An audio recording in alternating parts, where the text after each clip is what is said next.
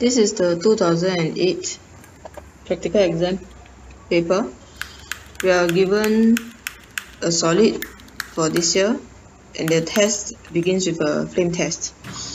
So I'm trying to light the Bunsen burner here to get ready for the flame test.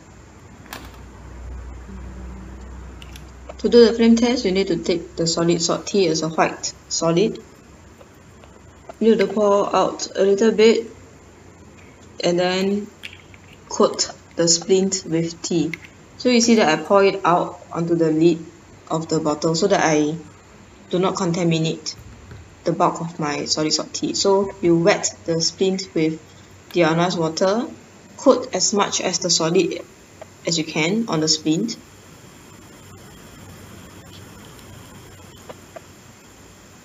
Okay, just as much as you can. Then, to do the flame test, you need to turn to a non-luminous flame. Open air hole completely. Then, put the splint at the tip of the triangle. Yeah, at the tip of the small blue triangle. If you wish to, you could repeat the flame test. Just coat again. Do not leave the splint in the fire for too long. Just put it in the fire at the tip of the small blue triangle. The first color you see is the color that you want. Okay, so when not using the Bunsen burner, close air hole, change to a luminous flame. It's a safety flame. Next, we're going to move on to part B, which is to transfer tea into a test tube. This is about the amount that you could use. We're going to heat the sample until it melts, and then until no further change. Okay, so you see I heat with a gentle flame first. Then, after 15 seconds or so, open air hole to get the strong flame. Okay, as the solid tea melts, then we get ready for the test. Meanwhile, we pay attention to what's going on in the tube. You can see some condensation happening, and then that is the glowing splint test. You see that I leave the splint in the tube for a while, even though I have seen that the glowing splint has relight. This is because I know that I need the contents of this tube for the later part of the experiment. So I want to ensure that the decomposition is complete. So to know whether it's complete or not, I just need to find out if all the oxygen has been given off. Okay, so what's left behind is colorless liquid that you will write down in your observation. Okay, so we're going to keep the tube at the side for part B. For part C, so now if you don't need a Bunsen burner, you can off it for a while, put it at the side. Okay, the exam you could wait for a while more for the tube to cool before you proceed. It's important that if you need the contents to be used at the later part of the experiment, you need to ensure the decomposition is complete. So that was what I was trying to do with the glowing splint test. I just put the splint there until it can not glow anymore. Then I know the thermal decomposition is complete. There's no more oxygen given off. That means there's no more of the salt tea that can break down any further.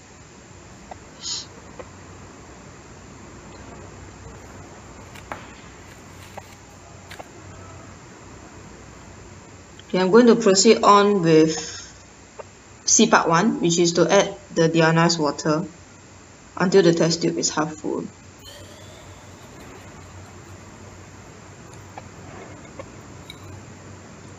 Okay, so they're about half full. The instructions say to stopper it and then shake thoroughly. Okay, so you stopper and then you shake.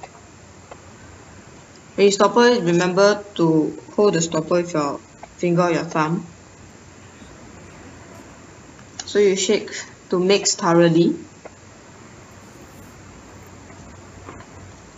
We are going on to see part 2, where you need to take 2 cubic centimeters of the solution put into a clean test tube. You could use the dropper that's provided. Put about 2 cubic centimeters thereabout, that's the amount.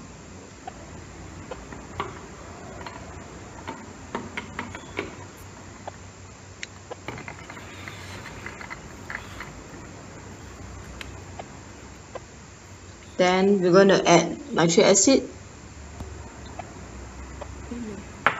before we add the silver nitrate, or the Ki, sorry. So that's the nitric acid that we're going to add about 2 cubic centimeters as well. So every time you add anything, you always shake to mix. Always shake to mix. Mix well. Then we're going to proceed on. Okay, then you should see some color change. Colorless solution becomes pale yellow. Next, we're going to add potassium iodide. So that's potassium iodide, colorless solution. So it says adds about 10 drops or so. And then you'll find that the pale yellow solution now becomes dark yellow. Okay, so that's the dark yellow solution upon adding potassium iodide.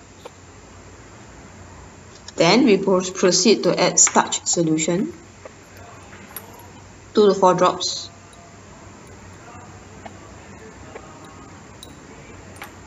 Always shake to mix well, and then you get a blue-black, dark blue solution.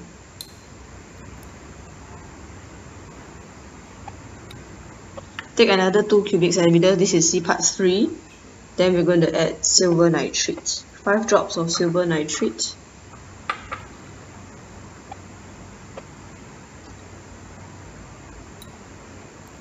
Always shake to mix. This is, it looks like a white precipitate.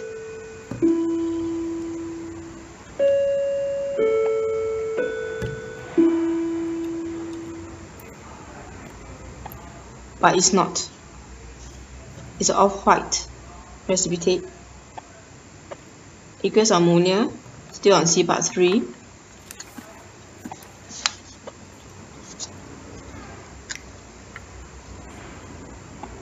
Part D now, we're going to add solid T.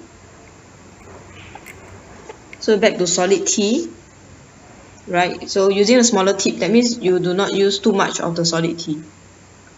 Just a tiny amount. Put it into a new clean dry test tube. 2 cubic centimeters of distilled water. Shake to mix.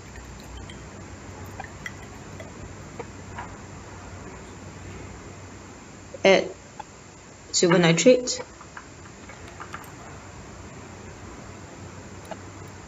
Colorless solution remains. Colorless solution remains, and then now we add aqueous ammonia.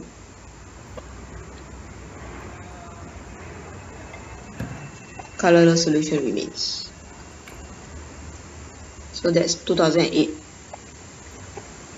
practical exam.